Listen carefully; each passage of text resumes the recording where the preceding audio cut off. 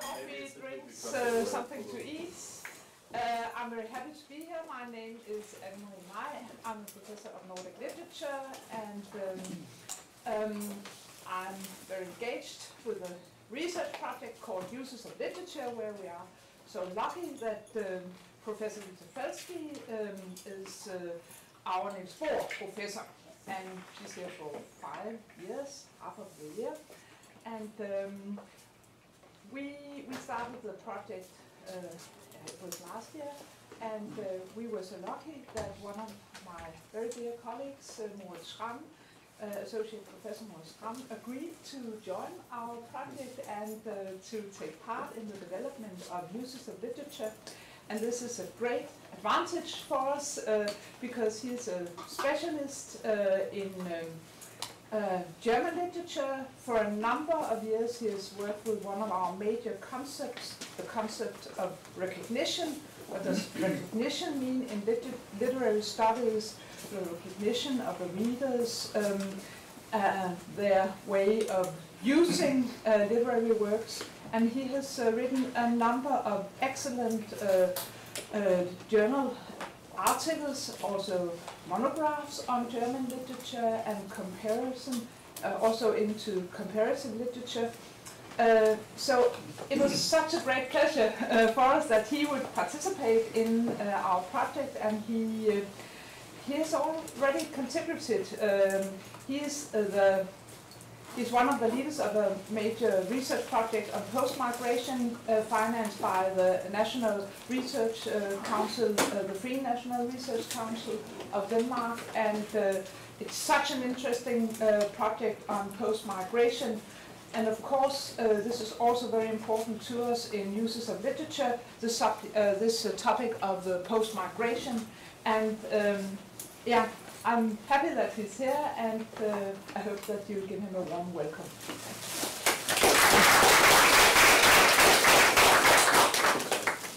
Yeah, thank you introduction, Anne-Marie. And of course, it's my pleasure to be part of the group that you want me in the group today on the uses of literature. As Anne-Marie was saying, I will today not so much speak about neither recognition or uses of literature. Would be happy to discuss all those things afterwards. But I will mainly focus on the other project that Anne-Marie mentioned, post-migration stuff. And just to give you a brief idea about the setting, we got funded in 2016 for, is it true what I'm saying now? We have 3 years, isn't it? 16, 17, 18, that's it. So we're kind of approaching as a research group. We have the second half of our funding period. We are writing currently a monograph, co-authored monograph with seven writers together in one book, writing on every single thing together, which is quite a funny project, quite difficult. But the whole thing is about post-migration and the arts culture. The group consists of, besides me, 7 other researchers, which come from different universities in Denmark, and from different fields inside of the humanities. That means we have people from art history, we have people from literature studies, and so on, like kind of a broad field. I have the pleasure to be the one who's kind of trying to keep the group together. Always kind of difficult stuff. That's great. And so what I'm trying to do today is to talk a little bit about the concept of post-migration. Some actually inside the research field reject the term post-migration. They insist on talk about post-migrant perspectives. I do a little bit both of it, and there are a lot of discussions which I would not take today, but again in the discussion. Sorry, can I ask a question? Yeah. Humanism. What's the main difference with post-migration and post-migrant? I'll come back to it. I mean, this is a simple thing. I'll not go into all the detailed discussion inside of the field, but I apologize for my ignorance. But the main thing is that people would say post, kind of course, it's a temporal division. I mean, a temporal distinction, of course, something after, but also it kind of keeps it. There's some kind of distance to the term before in a post term. And post-migration, would people say, do you lay distance to migration as such? And of course we don't, as a research group. Post-migrant would mean that this distance would go to the label of the migrant, so ascribed identity. But I will come a little bit back to it later, maybe a little bit, otherwise you'll ask again if we can give some time for that. Well, let's start with an interview. In an early interview this year, and I quote a little bit from this interview, the political scientist Naika Forutan, who is professor at Humboldt University in Berlin, she was, when she was interviewed in a newspaper in Germany, she was complimented with the Siegeszug, the triumph march of the post-migrant society, the term post-migrant society.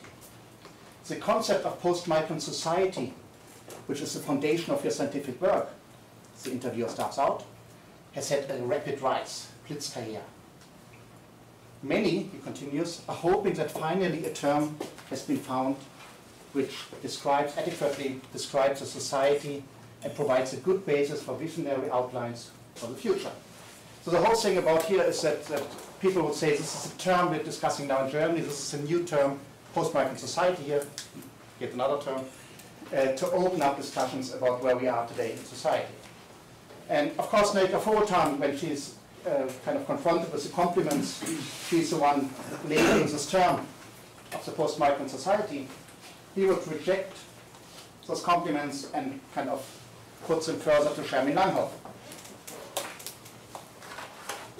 Just give you a brief picture. I don't have many slides, so it's not, well, I have many slides. I don't use many slides, so I believe a few of them. But she kind of referred back to Schramm in Langhoff and said, well, the congratulations, Naika Forutan answers, must go to Schramm in Langhoff, who has introduced the concept in her artistic work as a subversive, ironic counter-concept in order to make clear that Germany, so a German context we're talking about, does not consist of the groups migrants and non-migrants, but of many different groups of persons supporting each other or positioning each other in opposition to one another. And here again we're coming about the discussion about what is post-migration, post-migrant. Here it's about the rejection of the label as a migrant in public discourse somehow as part of it. But Naika Forutan here referring to Schramm in Langhoff is kind of referring back to the artistic background of the term. It's coming from the art and cultural scene in Berlin, where people started to use the label of post-migrant stuff, post-migrant theater, as a self-labeling function in their own work. And Naika Forutan then continued the interview that she and her colleagues just have transferred the concept to social sciences and try to operationalize it. A process which is challenging, she said. The arts, I quote a little bit more from the interview, the arts and cultural scene can use a concept without defining it in detail. But we, as researchers, must define our concepts, fix them, build models. In this process of appropriation, there always is a risk, Forutan continues, that parts of this subversive force get lost. On the other side, there could be the possibility to use the concept productively in scientific research by working with it and accepting the complexity and ambiguity included in the term. So what's about here is that Naika Forutan kind of put the congratulations back to the art scene, at the same moment saying we have a problem here, a challenge, when we try to transfer, not defined subversive concept from the art scene back into academic scientific work. And this is what then happens in the next 10, 15 years. We're talking about last 10, 15 years where the whole concept kind of evolved, at least in German context, where people in academic world try to define the term, try to use the term, and struggling with, at the same time, with the kind of the opening to the art scene, the cultural scene, which kind of use it as a subversive critical concept. And how do those things come together? Of course, I would argue that the whole concept here, this kind of interrelations, interchange between art and culture and academic world, of course, is productive. And I think it kind of helps us to kind of go back to what we're talking about somehow. And what I want to do today, kind of following up on this, is two things. I will first look back into the background of the term, how it emerged in the first place, where it comes from in the art and cultural scene, give you some broad ideas. Of course, time is limited, but give some ideas of the background. And then in the second step, I will discuss if and possibly how the concept can offer new perspectives, influencing our way of looking at issues like migration, immigration, integration in social and cultural research. How can we use this kind of concept? obviously, when I ask if we can use the term, I would not be here if I would not believe we can, obviously. And when I talked about the headline of the title of my lecture, I created a question mark. It disappeared on the posters. I think it's actually fine because, of course, I think there's a new perspective included in those kind of things. And that's what I want to talk about. But let me just go back and talk a little bit, some minutes, about the historical background, where it comes from. And the concept from post-migration actually shows up, to kind of open a little bit up for complexity here, shows up in scientific academic works in the 90s. Baumann, Sunyer, Triesman, and others are using the concept in the 90s, but it somehow didn't make any impact. You can see, especially in social sciences, you can still today see articles using the word of the post-immigration generation, anything, referring obviously to people who are not migrated themselves, but would be descendants, second, third generation immigrants. This use has been around and is around. But what we're talking about here is a different kind of conceptualization. And that started when Schramm still have her here, put the term on the agenda in the beginning of the 21st century, some years ago.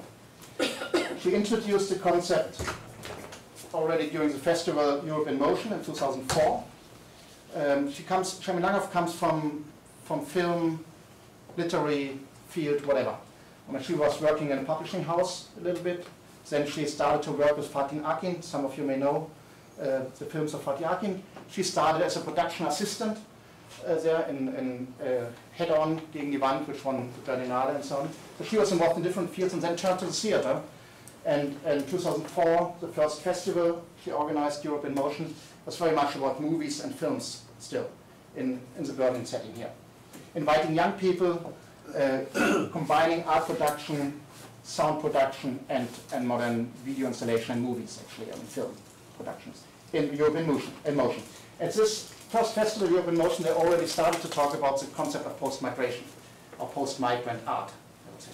In 2006, and that makes this kind of background story a bit short here, another festival, Beyond Belonging, influential in Berlin art scene. They kind of get together a lot of people from different art circles and again at a big theater in Berlin and started to kind of discuss those things. In 2008, and that's the main one Beyond Belonging thing here from 2006, the major breakthrough was the Ballhaus Straße, which was a very small independent theater. Nobody knew it before. In the in the multicultural area, you would normally call it Berlin-Kreuzberg. A lot of descendants from guest workers living there. A lot of students, those kind of areas. Berlin-Kreuzberg, many of you may have been there. And in 2008, Schramm together with some others, and Silje, Tonchai Kongolu, and others, they took over, so to speak, the Ballhaus Straße. They made a deal with the local authorities and started their own theater. They started the theater under the label of the post-migrant theater, and this label, she later in interviews explained it as a kind of self-labeling. I mean, everybody puts labels on us, she said. We would be the migrants, we would be the ones making migrant theater. So why don't we invent our own labels and call it post-migrant theater? A bit provocative, again, because everybody was saying you're making migrant theater, because you're descendants from migrants. I mean, Schramm was born in Turkey, and a lot of the people, not everybody, but a lot of the people around this Ballhaus, of course, there would have different backgrounds. Quite a couple of them would have backgrounds in Turkey, Italy, Russia, and whatever. So what they did, they overtook this theater 2008, gave it the label post-migrant theater, and just very, very shortly after, in the next 2 or 3 years, it was a huge success. First in Berlin, like everybody started to talk about this small independent theater. They were sold out all the time. Obviously, like it often is, in the beginning, there was the local people going there. After 1 or 2 years, all the academics, teachers from schools would go there because there's something happening here, something interesting. High quality theater, challenging, innovative, and very successful. The label helped. The label was part of the kind of getting out and saying, we are doing something new. We're not doing migrant literature. We're not doing migrant theater. We are post-migrant. Nobody really knew what they meant, but it was new. And what helped. And until today, and when I kind of meet with researchers in the field, academics talking, using the term, all the discussions coming up, nobody knows exactly what we want to say with the term. It's not true, of course, a lot of definitions. But just opening the discussion, by getting the distance to the old use of terms like migrant and other things, extremely productive.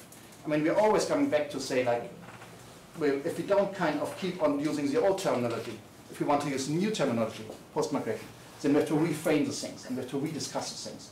So I've been in this field for quite some years in the kind of academic world, and those discussions are the most interesting discussions I've ever seen. I mean, it's really getting always to the point here.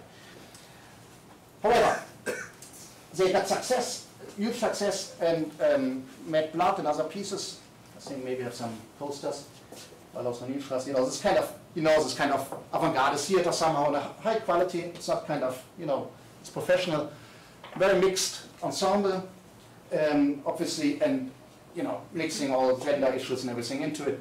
You can imagine those kind of theater. And I have some trailers, but I will not show them now. I can make them find them later.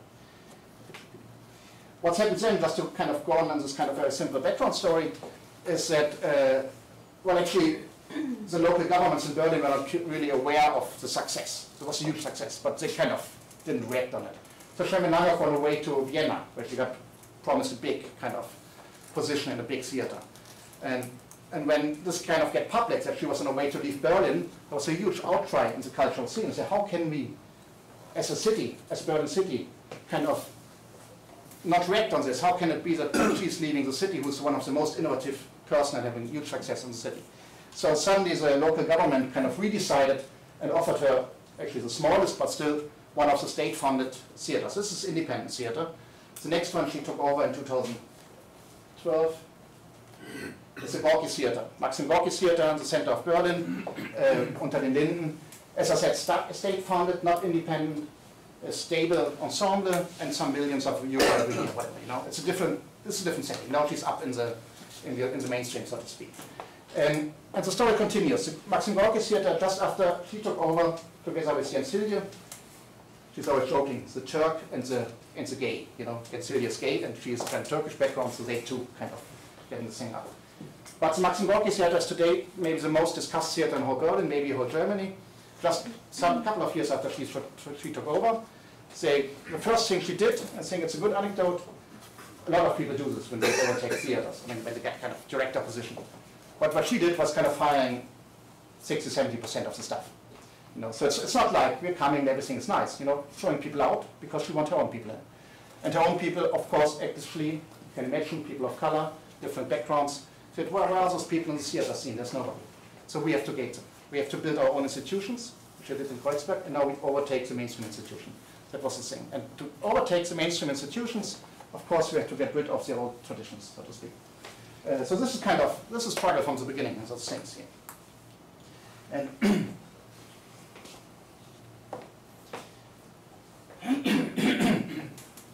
just to give you an idea of what they kind of come from when they started the whole thing. What they were saying was, in the beginning, obviously, and I think you can imagine this point, that they say there was voices lacking. That's a classical story of lack of representation. And they were saying 60 years after the beginning of the so-called last worker immigration to Germany, it's again a quotation from Jeremy Langhoff. Langhoff says, American protagonists have barely got access to the theater world, so they can tell their own stories and other stories from their own perspectives. Stories of migration experiences were either completely neglected or told from a privileged majority perspective. We were simply lacking text stories. Tunçay Kogolu remembers stories that haven't been told on stage yet, and obviously not from the perspective they want. This is kind of the old story. You know the story about representation struggles to get in and change those things. And this is very much about institutionalization. I mean, building up institutions, as I said before. When they started the festivals, Europe in Motion and Beyond Belonging, they quite fast understood that these festivals are nice and interesting, but we have to go into the institutions. We have to institutionalize those things. We have to get out of the shadow of the dominant cultural discourse and add translocal perspectives, which are not self-evident yet, to the privileged institutions. There was, of course, this critical political dimension in it. As political activists, Tunçay Kogolu remembers, as political activists, we consciously turn to the art as means to mobilize people.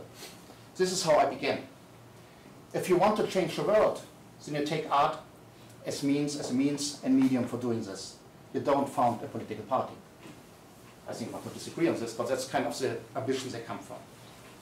Interesting for the things I'm going over now to the academic discussions here in a second, obviously is that the intention those people had from the very beginning was to break the minority discourse, as I called it. So this was not about identity politics, at least not in the first place. Of course, there's always a level of identity politics in it. Jens Hildy remembered when they overtook the Ballhaus-Nonninstraße in 2008. Of course, this is not longer a suitable position that the minority remains a minority. We have to get a step further. The whole country must, he continues, be rearranged and changed. The identity, as it is collectively framed and negotiated, must be changed so that the future becomes different, more open than it was in the 90s. So this is an important little point, but it's an important point for me, that of course ambition was not like we making our own minority identity politics here, but we are going into the institutions to change the whole concept of what Germany is, so to speak. And this is ambitious, of course, but I would even argue it somehow worked out so far. Of course, not the whole way. And of course, they're part of the broad movement and whatever. But I didn't have a picture now, but just recently you could see that the Ministry of Family Ministry in Germany put a new agenda on their website, saying in a post-migrant society we have to open for participation and everything. So like we managed, and Naker Photon is very, very good in labeling, what's called influence on political level. So they're trying to get on the federal government level to get those things implemented now. That's interesting what they do. I mean, they're quite tough. When I still keep on the historical background just for a second, very briefly, obviously it doesn't come from nothing, that kind of attempt to overtalk the theater. In the 90s in Germany, we have seen quite strong networking groups who kind of rejected, there was, of course, like everywhere in Europe, upcoming nationalism, xenophobia in the beginning of the 90s in Germany. I don't know whether you remember, but there was quite heavy things going on, refugees from Yugoslavia coming and struggles there. And so in the middle of the 90s, as a reaction against it, there would be network groups founded who would kind of reject, would kind of fight, the agenda was to fight racism, simply. And one of the most influential movements, networks, was Kanaka Tak. The interesting thing with Kanaka Tak movement is the one thing that most of the researchers I'm working today nowadays coming from the Kanaka Tak movement when they were young.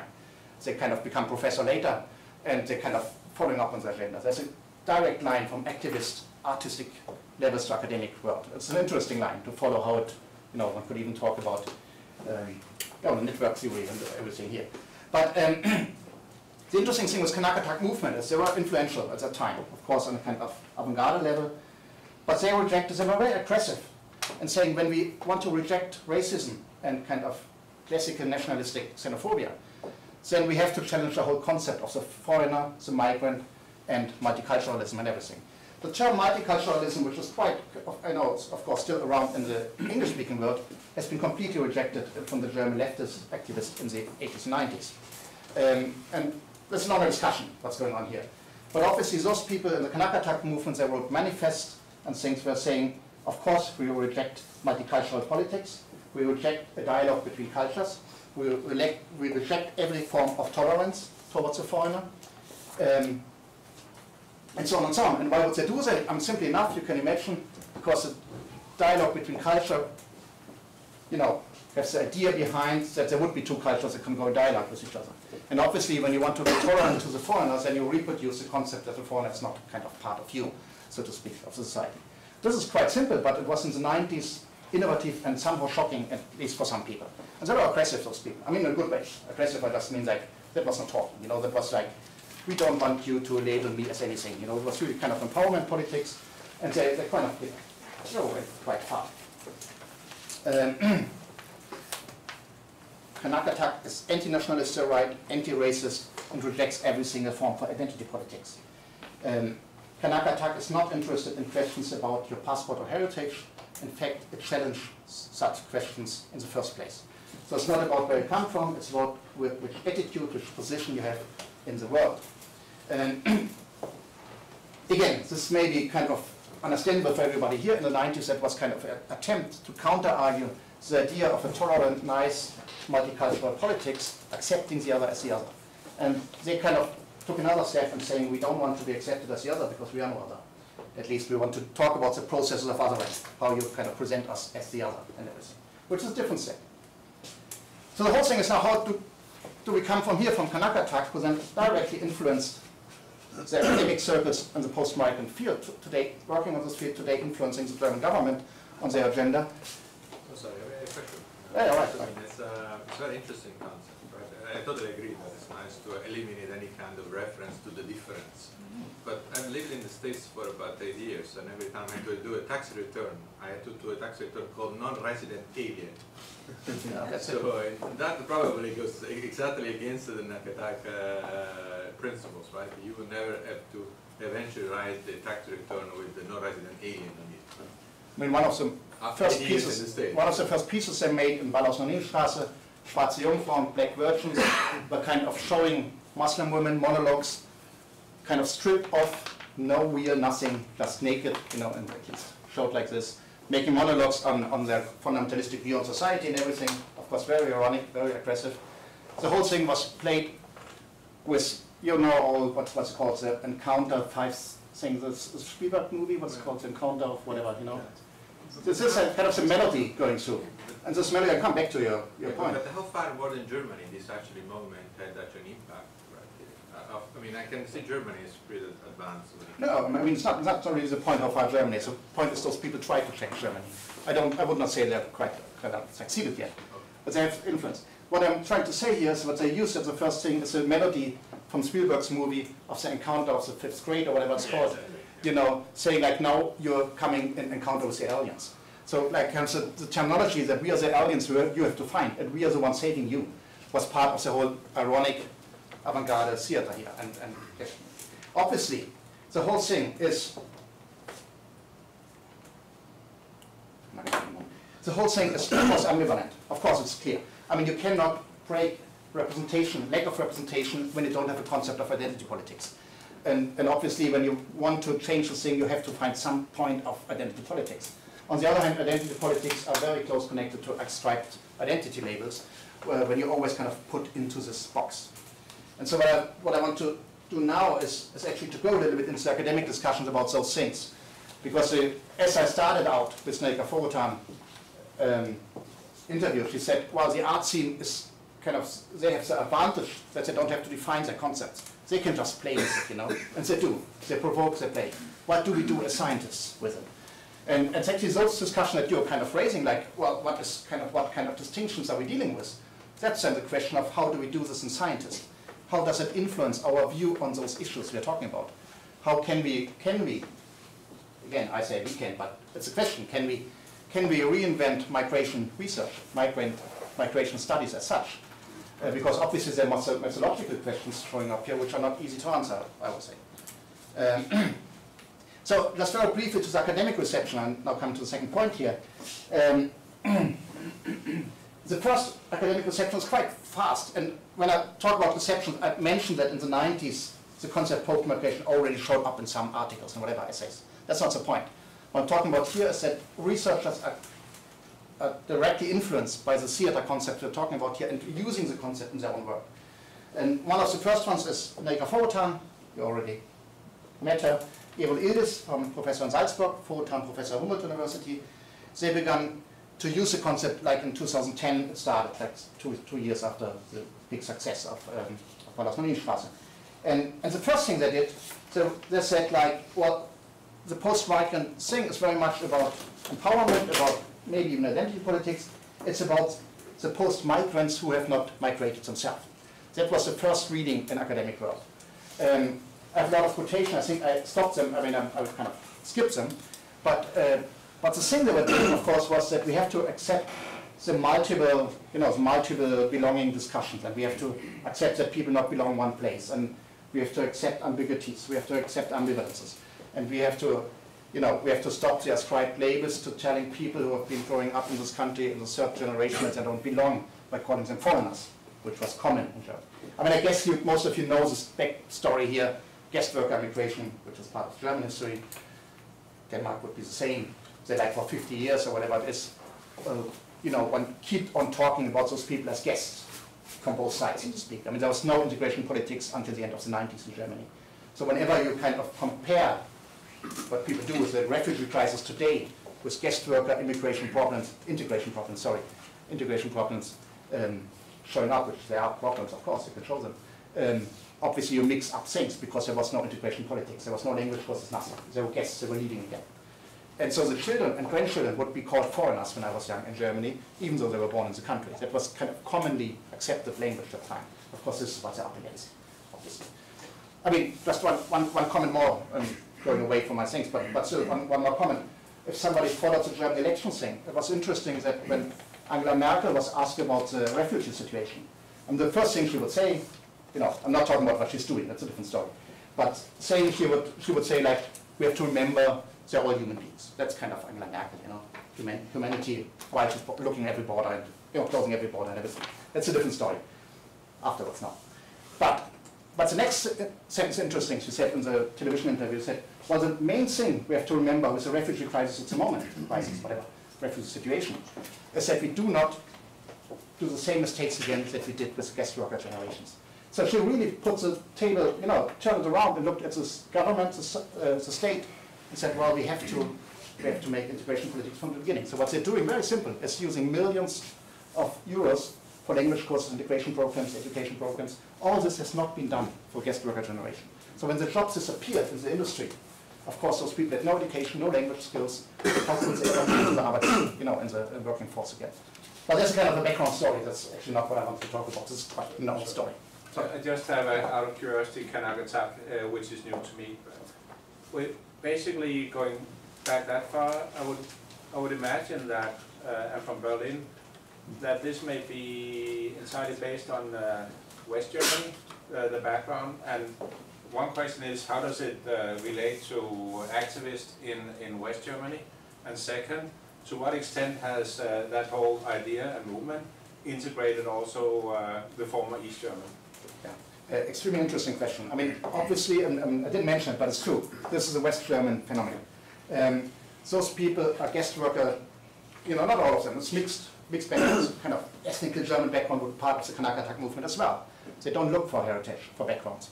But still, obviously, looking at numbers, a huge amount of those people involved had a kind of background from guest worker generation. That would be a West German phenomenon. They were living in West Berlin and coming to West Berlin. And some of them, actually also some of the people in the Wallhaus-Marienstraße group around there, would come from West German cities like the Ruhrgebiet and whatever, who also had strong numbers of guest worker population. So it's not like whole German phenomenon. Interesting in this story is I don't think, as far as I can see, that they really reach out for East Germany at the moment, former East Germany. I don't think they're the same.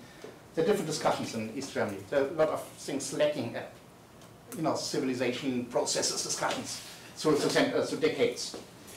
What is happening though in Gorki Theater and Wallhaus-Marienstraße still exists, very much reaching out for East Europe, which is very interesting. I mean, there have been like about 3 million immigrants coming from East Europe after 1990 to Germany, and they have been children now. They have been, you know, experiences, and they are extremely much included in all those things. So it's not like a Turkish, Greek, or whatever guest work group. It's really manifold. You know, it's really it's different people's different backgrounds, including people from villages in East Germany, but they would kind of be part of the West Berlin, West Germany theater scene at the moment. So I think that's an interesting point, how they actually kind of reach out for the rest of Germany. I don't know what they actually do. But Germany is still very much dominated by West German approaches. It still is. Well, let me just go back to this. And the one thing I was saying that there was integration, but time is a bit running. But there was the first attempt, the academic reception was about reading them as post-migrant figures. This has been rejected quite fast in the academic discourse. It was the beginning in 2010 when Erol Yildiz, and others said, oh, well, we're talking about second generation here. Then people started to ask, well, if you talk about second generation, what do we win with the new label then? And we can just call them second generation immigrants. Why do we call them post-migrants? What do we win here? And so there was a kind of movement inside the academic discussions. There were actually groups founded discussing those things, like in academic, before they become professors. So they were saying like we have to broaden the perspective. And I personally think it's only then when it becomes interesting. Broadening the perspective means that we do not use anymore in the circles post-migration or post-migrant as a figure for the second generation immigrant. We're broadening the perspective in two directions, in the what people call the post-migrant perspective, analytical perspective, which is kind of taken away from subjectivities from person and having as a research academic perspective on society. And the second term would be the term of the post-migrant society that Nelke Foretan is. Nelke Foretan kind of changed position on this. She started out, as I said, talking about the second generation immigrants as post-migrants. She's not doing it anymore. She's been convinced by all the others. So she would kind of reject this. Everybody in this discussion today rejects those kind of views. Maybe not everybody, but nearly everybody rejects the views of post-migrant as second generation. Because what they're doing now, what we are doing, and my research group as well, is that we're trying to use the term on a broader perspective, taking the perspective away from the focus on one group, on migrants, post-migrants, on their experience, and discuss the whole society in this matter out from a post-migrant perspective. I will shorten a little bit, I mean I have to shorten a little bit here, but I will go into one methodological discussion which I think personally is kind of the heart of the whole thing here. This is a discussion about migrantology. Migrantology is a term that Regina Romhed, professor at Humboldt University as well, Regina Romhed has labeled the term, has coined the term migrantology as a critique against tendencies in migrant research, research on migrants, exactly because they say what we're doing is reproducing a picture that we're always kind of making research on a specific group in society. So I give you some quotes from her. And she's referring to Nina Klick-Schiller, methodological ethnicity discussions that kind of a methodological level use concept of ethnicity to describe things. And then what we're doing is mainly in empirical research is looking at specific groups, how do they perform in society. And of course the critique here is that when we look at specific groups, how they perform, then we reinvent, reproduce the very notion that those groups are different from the rest of society. So we kind of build the demarcation lines that we actually want to break down. So I give you some quotations on this.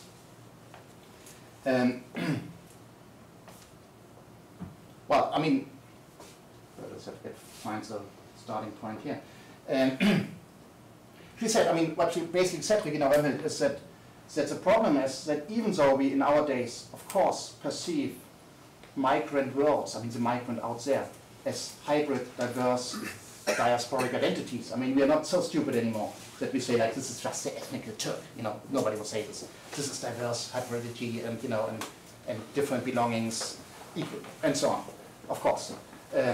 But she said, even though we do this, and we means migration research here, even though, I mean, while we describe migrant life worlds as highlighted, as especially dynamic and mobile, they remain fixed on the periphery, on a special research area outside the ethnic, unmarked, immobile, mobile, and majority society. The underlying problem, she says, is that the migration research is often understood merely as a research about migrants, producing a migrantology that is capable of little more than repeatedly illustrating and reproducing itself. A migrantology that at the same time plays its part in constructing its supposed counterpart, the national society of immobile white non-migrants.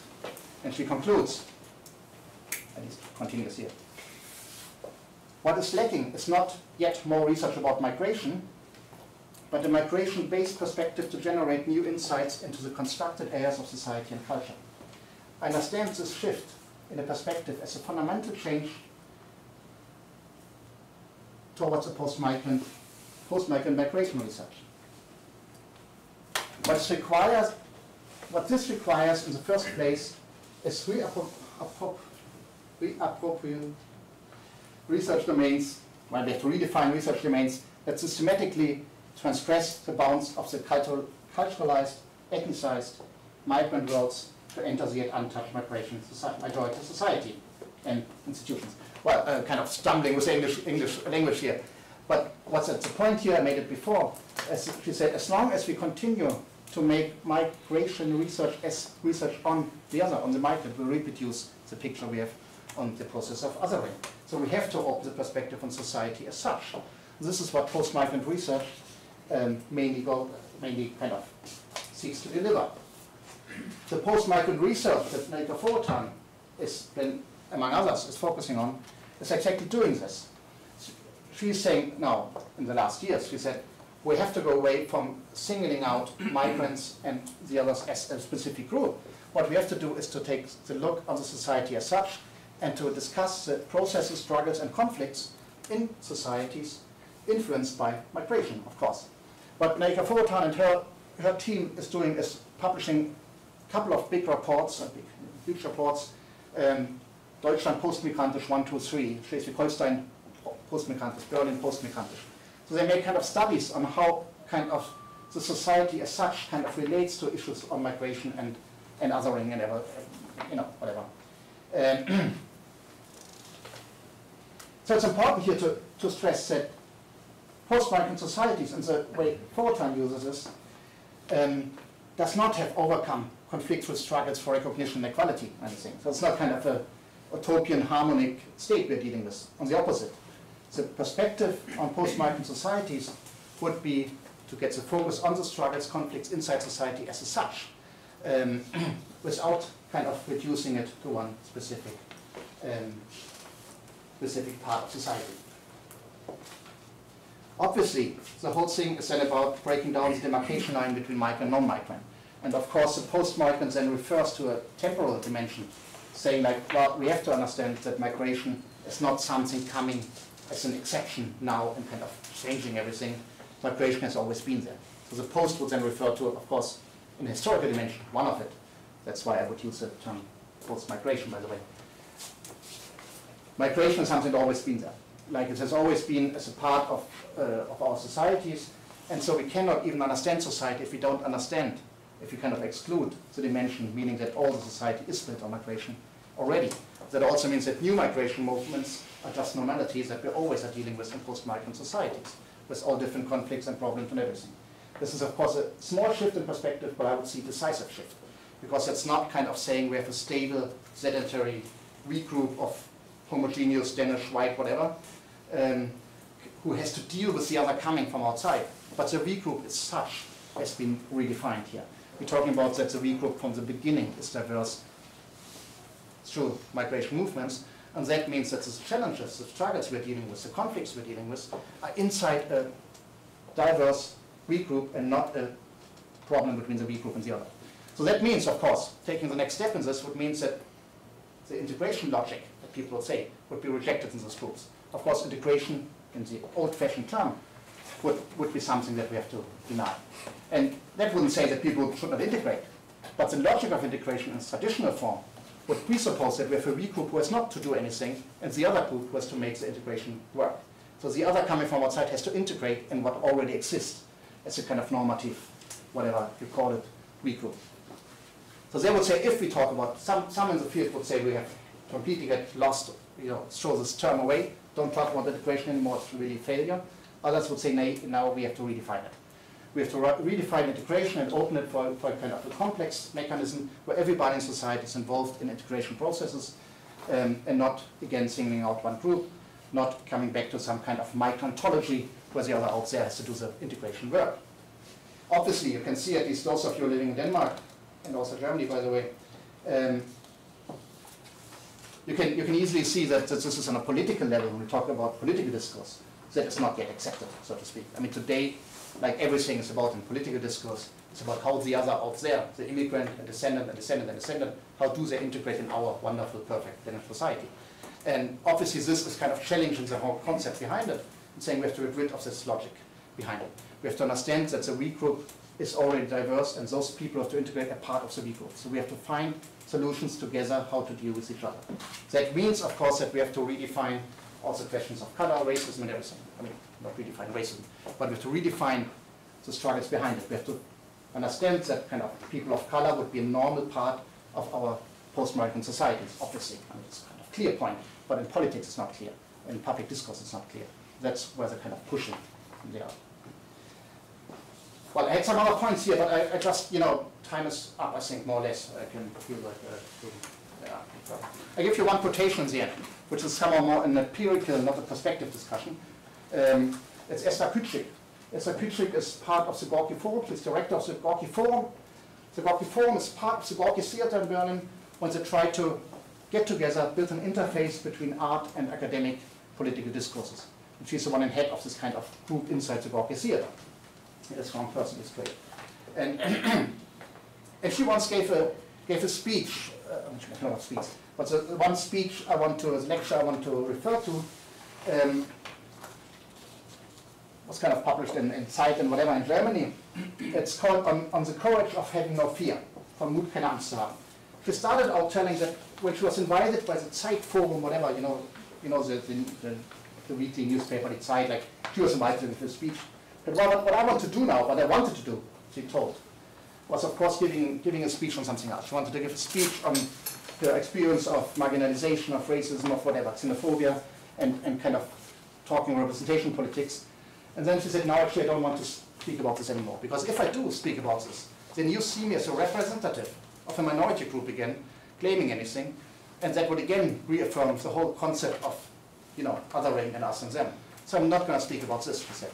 Even though, of course, she would say I have Turkish background and whatever, and of course I'm kind of proud of it and whatever. But that's not what I want to talk about. So she then talked about the new complexity. And like everybody's talked about complexity for years, so complexity is nothing new. But she said there's a complexity in relation to the discussion about migration, non-migration, and all those things. And this complexity is not yet acknowledged, it's not yet recognized. But we are, in public discourse at least, seeing as that demarcation line, the distinction between migrant and non-migrant, seems to be an explanation for things going on in the world. Like this is explanation line we're using.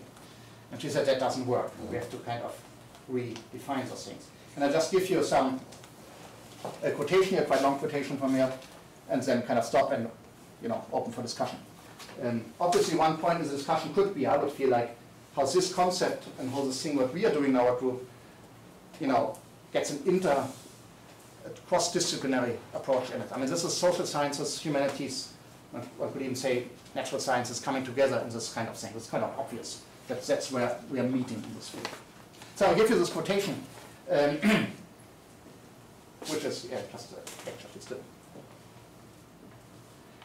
The distinctions and conflicts no longer run along the old proven demarcation lines, right versus left, migrant versus non-migrant, down versus above. The lines of conflicts, as we know them, are more and more dissolving. It becomes more difficult to recognize the antagonism. Gegensätze, he said.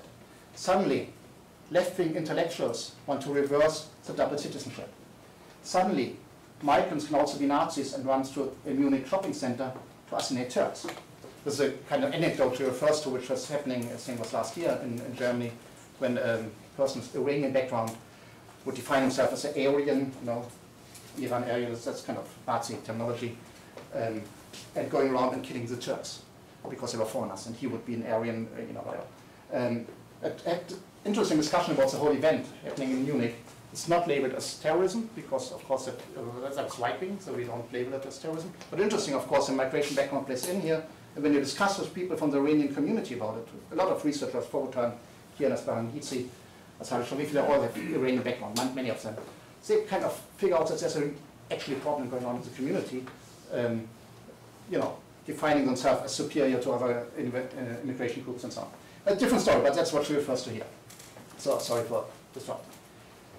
Suddenly left-wing intellectuals want to reverse the double citizenship. Suddenly migrants can also be Nazis and run to a Munich shopping center to assassinate Turks. Suddenly conservatives start to help refugees. The Dome post in Cologne turns off the light when Pegida demonstrates in Dresden. My grandmother began to curse when she meets a woman with a headscarf on the street. She can curse, my grandmother. My Turkish taxi driver is afraid that refugees will take his work away from him. My feminist neighbor is wearing a headscarf and subscribes to Missy magazine. The conservative suburban family smears sandwiches for refugees at the train station. Conservative business associations are working to ban deportations of refugees who are in education, and so on. So the whole point here, of course, is making is that when we have this complexity in the world, then we cannot explain this complexity against old-fashioned concepts like migrant or non-migrant or different distinction lines. It's much more complex here. So what she is saying, actually referring back to Kanaka-Tak, indirectly would then be Haltung statt Herkunft. We have to talk about attitudes toward an open society, and that would be kind of independent from where you come from. It's not about Herkunft, but about Haltung, not about origin, but about attitude, position. So I stop here. Thank you for the patience.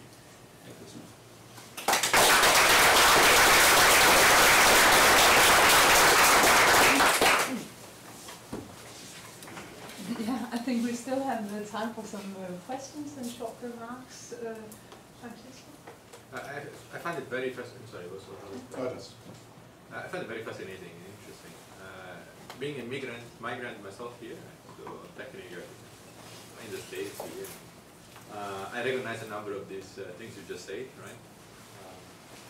But there's also, as you say at the end, right? There's also the fact that there is a society already there, and you enter in a society. Right? So as a migrant, you're actually entering another society. So which also means you yourself have to kind of be ready to accept you're not a migrant, which is not easy to do, right? So I think you're seeing it from the perspective of the local place. But there is also the migrant himself or herself that comes to a new society. And that depends also how open they are to that. And that is also a discussion that's not typically not incredibly taken. And the second thing is that not many people have experience abroad from the society you get into. So there is a huge level of being provincial because you actually never left the place. So you don't know what it means being a migrant either. So there are these two things which are typically never really addressed, right? What does it mean being a migrant? Because you never experienced that. Nor what is from the migrants who actually adjust to the society you get in. So how do you see that? I mean, mainly I see, of course, the adjustment process is going on. Obviously, when people coming from outside with different backgrounds and kind of socialization and languages and everything, of course, there's adjustment process going on. I think the main thing here is whether you believe that this adjustment process is kind of going towards a pre-existing homogeneous group that you enter. And this is actually the thing that they kind of struggle with. I mean, they're saying, this is not so easy. I mean, this group in itself is diverse and built on migration, which is kind of a simple point, you know, it's not a big thing. But the simple point changes the perspective, and as I said, for me, in a decisive way. And that also means, like, when you talk with Syrian refugees in Berlin at the moment, I mean, they are part of the society. And even though they're part of society with language skills which would be different from others, they're part of it. And post-migrant society perspective would then try to kind of locate what's going on in kind of, you know, interactions, conflicts, you know, meetings, whatever. But not singling out like there's a one and here's a group and then we have to see how's the adjustment going on. Like when I visit recently Berlin, I come from Berlin myself, so I have migrant experience. I know process of othering very good. I mean, as a German in Denmark, you're very much confronted with not being a Dane, very much. And then you try to overtake it, internalize it, and reject Denmark and everything. Now, I was happy about Danish football once, I'm not anymore. They never come back. I mean, they kind of destroyed it for me. You mean 1982? Yeah, but it's because I always told me I don't belong. I mean, I always heard I don't belong, you know. And not anymore now, maybe, but I heard it for years. And so you start to build your own resistance. I understand people, I even understand radicalization processes somehow. Yeah. They're part of othering process, partly, not only, but it's true. But when I recently was back in Berlin, you know, sitting together with some refugees, actually Syrian refugee, Afghan refugee, my Danish wife, Italian former lover of my wife and whatever, you know, sitting together. I mean, the ones who were best in speaking German besides me and my family would be the refugees from Syria. The Afghan would not be able to speak anything, he just arrived. The Italian ex-lover would not be able to understand anything, not even English. You know, my wife being married to me. Italian, so I need to be. No, great person, but not understanding anything. You know, my wife, after 20 years together with me, would not speak a single word German, but understand everything. My son would, you know, whatever. You could continue. Yeah, this group was so diverse in it that you cannot just say there's adjustment going on by the refugee. The refugees were more integrated than, you know, than other people who had been in contact with Germany for 20 years. And of course, in other perspectives you take, then they would not be integrated. I mean, of course, there would be kind of different perspectives what you take. They talked with my Turkish-born, you know, brother-in-law about the experience of being hidden in school. I mean, you're beaten up in school. Experience I don't have. I grew up in Germany. The Turkish brother-in-law for me, Turkish-born, now German brother-in-law, it's a Syrian refugee. They talked about a common experience that I don't have. Of course there are differences, but those differences can be discussed and opened up without saying, you are there and I'm here, and no, you have to come to me. You know, it's broadening up the complexity. That's actually what it's about. And it's opening interesting questions and not even solutions. I don't, maybe it's the first time in my career as academics I don't have answers. You know, normally you kind of find some answer and think, oh, it's here where I want to go. I don't have answers. I mean, it's really an open field, and I think it's great. It's really, really great. There's several comments now. Quick one. How did Ballhaus-Naunenstraße and Gorki influence the Leipzig theater scene? Because in Leipzig you have a more classic division line between left and right, and classic you are different via the sex zones. Do you have any data on that? Actually, I have no idea, but I guess there are a lot of people who know about it. I just don't know about the Leipzig theater scene. I know, of course, that this would be seen as leftist avant-gardistic theater. And obviously that would also be a demarcation line again, that some people would say this is just, you know, leftist avant-garde theater, don't go there. But still, it's one of the major institutions about this theater. Small theater, but still. So it's in the, unter den Linden, you know, just beside the Deutsche Historische Museum. That's a huge institution, center of Berlin, center of the power of Germany, so to speak. So it's not marginalized anymore. But I don't know exactly how it continues in, you know, in different, Leipzig would be one example. Also different other areas in Germany. I don't know exactly how the kind of development is. So they had huge influence because they break up the boundaries, the barriers against, you know, the main institutions. They managed to come on the front page easily, front page of Theater Heute, which is the main journal, you know. Gorki Theater has been in 14 and 16 elected as Germany's Theater of the Year by the critics, you know. This is amazing. Just 2 years after they took over, 2 years they've been chosen for the most important theater in whole Germany. They broke the boundaries, the barriers, you know, they came into this institution. But of course, the question would then be, how would it be in the other field? And of course, there's one danger in it, would be that they would be kind of the model everybody can point at. While diversity work, people of color in theater, oh, we have the Gorki, you know, and the Ballhaus is still existing, doing good work, you know. So we don't have to do anything else in the other theaters, or whatever, cultural institution. That's a real problem. Yeah. And we have to remember, that in Germany, until recently, it was still nearly not unseen that people of color would play Shakespeare or whatever, you know, King Lear or whatever, which would be maybe different in the UK, for example. But in Germany, it was really, you have to break into that and make sure that you can have different roles with different colors and whatever, you know. That's they're doing it. So. Yeah, very short questions and very short answers. Patrick. I want to ask you about this argument that you came back to a couple of times, this claim that the methods of studying for migration can't reinforce the problem that they're supposed to solve. There is a theory of knowledge that I think you're relying on that I'd like it if you could try to explain. Because that particular premise, there would be lots of other fields of study where that wouldn't make any sense. No one thinks that my methods of studying stars reinforce the existence of stars. By studying the oceans, I don't reinforce the existence of oceans. So why is it the case that when I'm studying, well, maybe you want to dispute that. Not today.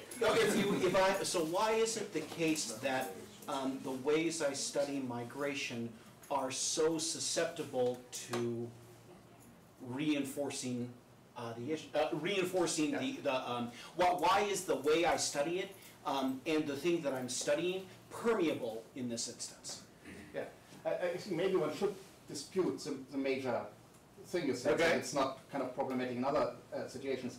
I think what we, at least when you come from humanities and partly social research, I mean, I think background in social sciences, so kind of I'm being in between, but I think you understand quite fast how concepts shape the world, you know. And even though I would agree on there's water out there and the ocean and so on, of course the way we speak about the ocean also in research shapes the reality, the way we're looking at the world. I think we could agree on this in some point. Finish your back. But just to make the argument here is that, of course, when you go into fields like social constructions of identities, like migrants, non-migrants, and so on, then of course you're shaping a lived reality and political reality for people. I mean, this is maybe also different to natural sciences and talking about the ocean and salt and whatever, you know. Here we're talking about that people are labeled to being something for their whole life. And growing up in, I mean, those people, Schramm and Langhoff, growing up in Germany, I mean, at least you came as a child, then being socialized in Germany, and all the time hearing you don't belong, you're a foreigner and so on. That's through the label of the migrant. And then we go to the methodological level, on a research level, and Regina Remmelt, among others, would argue that, well, we're doing exactly the same as researchers. doing exactly the same by singling out a pre-concept. We're having a pre-concept of the migrant, and in this migrant we already kind of put a lot of different values into it, what this migrant is about, and then we go out there and define the group and look at it. And so we reproduce. The interesting part of this is, of course, when you do this, migrantology as she calls it, and I think that's there's just an agenda to break it up because people are kind of suffering under these labels, and so of course it's getting into methodological then. But when you do migrantology, then you have to define who's the migrant, which is extremely interesting. I mean, I tried to compare Germany and Denmark. Extremely funny stuff. Try to compare. Just a simple point, which country is more diverse? Diverse is so great. Nobody can tell me. I cannot tell. There's statistics saying that in Germany, every fifth person, like 22%, have migration background. In Denmark, 7%. So, oh, great. Germany is more diverse. It's nonsense, because they're using different definitions. And when you try to compare the definitions of who has a migration background, you understand that Danish definitions is much more kind of, you're much easier part of Denmark than in Germany. So I did kind of the idea of comparing, because nobody, I mean, I was in contact with the Statistics Bureau in Denmark to tell me, if you use the German definition, what would be the result in Denmark would be? If you use, they said, I cannot tell you. We cannot use the definition, we have no numbers on it. Yeah, they accept the different definitions, they cannot use the numbers. They cannot give me the numbers. So I did kind of very simple, went to the school of my son, 2 schools actually, in Österbro, some of you may know, white area, I looked at the German definition in the class. I know the parents somehow, looked at the background. Danish definition would give me like 3%, like one out of 30 more or less, has a migration background. German definition, the same people would be like 40%, 35% to be honest, migration background. Completely different numbers, because different definitions. I did the same thing in a small school in outside, on the countryside where we're living at the moment. Same thing, 10% from a Danish perspective, 45% from a German perspective, on a small island outside the metropole, Completely different definitions. So when you start to use migrantology, talking about the migrant out there, then you use definitions as constructing the word who the migrant is. Because migrant would be the descendant, even the descendant of the descendant in some definitions. So you have to define it. And then of course when you define it, then the results of your, that's kind of, I guess, accepted. The result of your research is of course bound to the definition you used in the beginning. I mean, when you kind of include like half of the population with migration background, then obviously they will quite match the rest of the population. When you single out a little group, then obviously you have a lot of problems in this group. I mean, it's kind of, whatever. There's consequences how you define those groups. So people like Omid would see, well, this is a political problem we're dealing with, and it's an academic problem. We cannot use those definitions. I mean, at least not so easily. Well, friends and colleagues, thank you very much. Thank you, Moritz, for an excellent lecture. Thank you for all your enthusiastic questions, and there are still more, but we can't reach it today. But yeah, thank you for coming. Thank you for the lecture.